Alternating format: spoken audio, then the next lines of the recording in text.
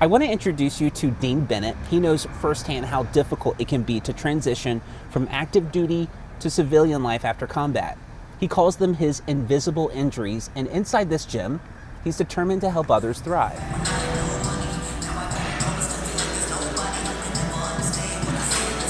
Dean Bennett knows the meaning of hard work.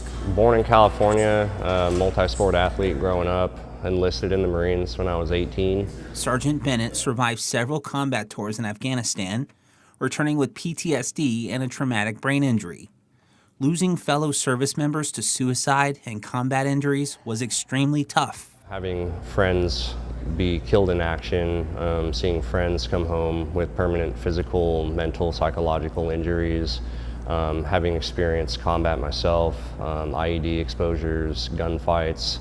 It definitely takes a toll on you, changes you, it forces you to mature and grow up really quickly. Beside this one was my roommate who was killed. He connected with the nonprofit Semper Fi and America's Fund.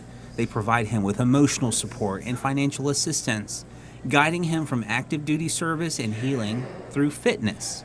Definitely, yeah. I mean, they hold me accountable. They don't let me slack, so I expect nothing less from them.